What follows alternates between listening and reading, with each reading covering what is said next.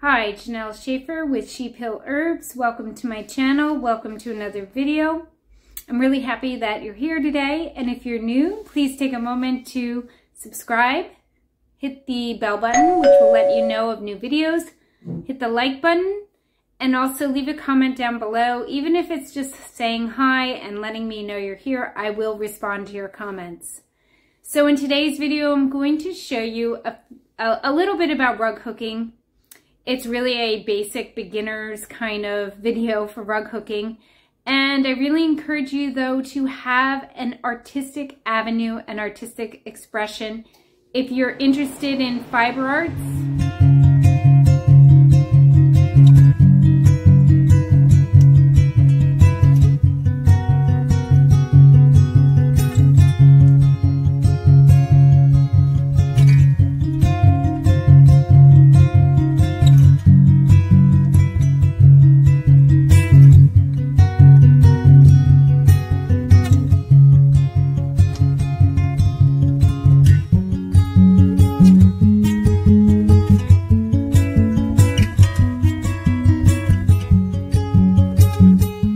I find that fiber arts are really satisfying.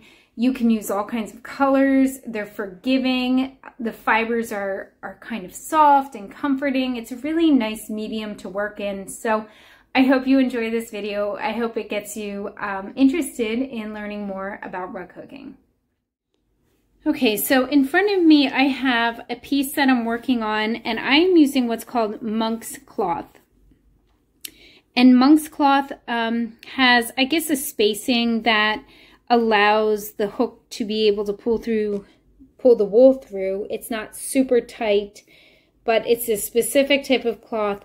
The original rug hookings were done with burlap bags, potato bags, and I think that the old hooks were something, you know, fashioned to look something similar to this. If you have a sewing machine, you can stitch around the whole edge. I hand stitch with embroidery floss, but you want to do so because the edge will fray. You can also use linen, and that has like pretty good spacing so that you can pull through the wool strips. So I order my monk's cloth. Currently, I have ordered it on eBay. Then you need a frame. I like this type of frame. Some frames are just like the top and there's no legs and no base, but I really like this the best. I feel like it sits on my lap well. I could have something much bigger than this, and I probably will upgrade. But this size, which is 8 by 8, does not mean I can only make 8 by 8 pieces. You just rotate what you're working on so that you can, by adjusting, you can work on something bigger. So here is my bee. I hand drew this on the monk's cloth with a Sharpie marker. And I just did like a basic design. I drew the bee in the center, and I did a flower here, and I had like a few layers to the flower. This is kind of like trying to put in some variation and pollen with the yellow, but the flower itself was just very basic. One shape on the outside, another inside, and then a smaller circle in the middle here with this white color. The outer edge beyond here is going to just be my background, and then I hand drew the square. So this doesn't have to be perfect. If you need something very perfect or exact, then that might help you. Being an artist and someone who draws well, I guess, you probably do not need as specific of a design, and it will get covered up.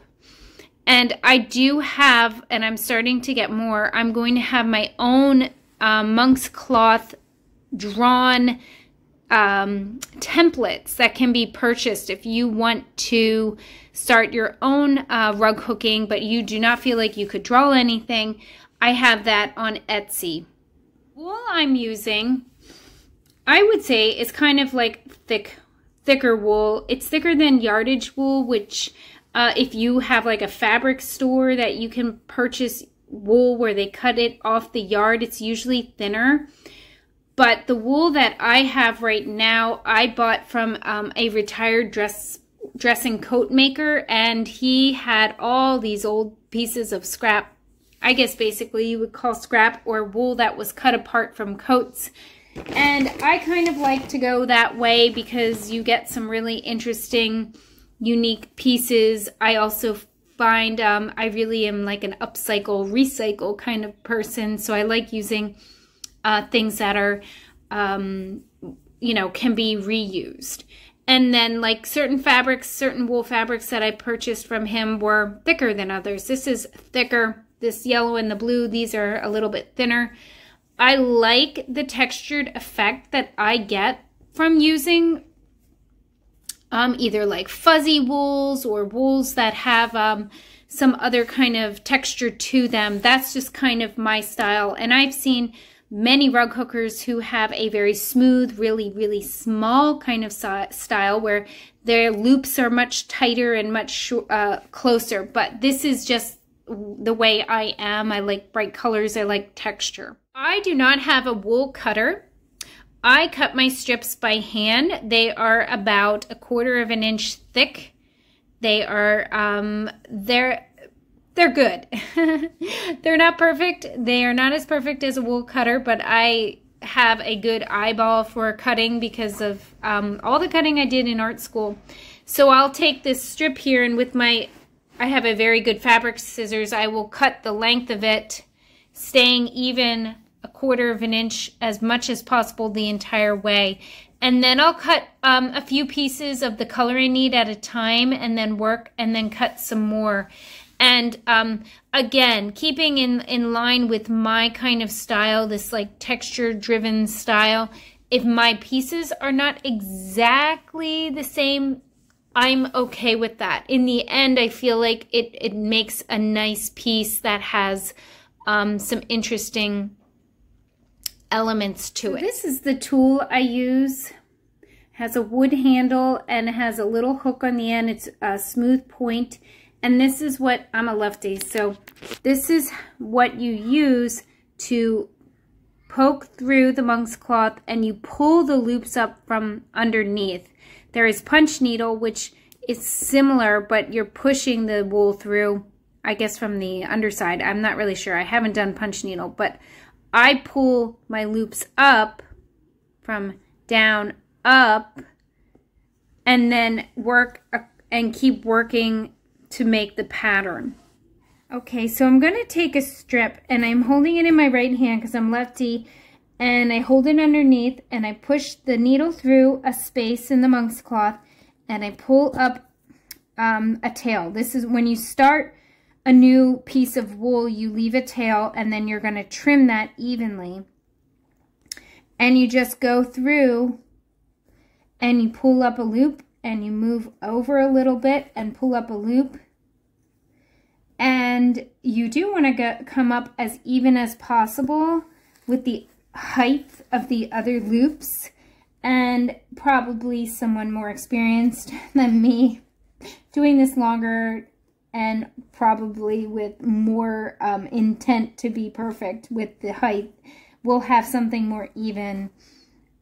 I try to go as even as I can, but I do like, you know, and the Impressionists were my favorite artists. I like things that are a little bit less than smooth or perfect. So I'm just moving it across, and I keep having to like kind of tighten and secure the monk's cloth as I work.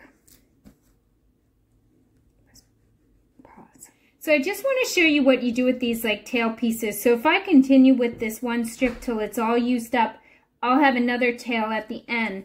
And what I do is I just take my scissors in and I try to cut as even as possible. And they pretty much blend in when you're finished working. And in fact, I would probably go back through and just clean up some of this a little bit better. Some of these little pieces that are sticking up, I just trim as I work, or you can wait to the end and do it all at once. But I like to see the improvement as I'm working. Okay. So I hope you enjoyed today's video. I hope that you have an interest in taking up an artistic venture, maybe rug hooking. If so, leave a comment about it down below and stay tuned for my commercial on my 3 books that I have on Amazon. Thanks and come again. So before you head out, I want to share with you 3 books I've self-published. They are listed in the description down below, and you can link over. They are on Amazon, so check them out. I have a booklet. This is my all you need to know about making herbal tea. It's a great beginner guide. It is about making herbal tea with leaves and flower parts, and it's perfect. It's gonna get you started on herbal teas. Then I also have my children's book, The Story of the Gluten-Free Kid. This was written by me and illustrated with the help of my kids, and perfect for anybody who has any gluten-free kids. A really fun story that will help them not feel so alone. And then the 3rd book is my Mommy and Me journaling activities for love and serenity, and art journaling activities, I should have said.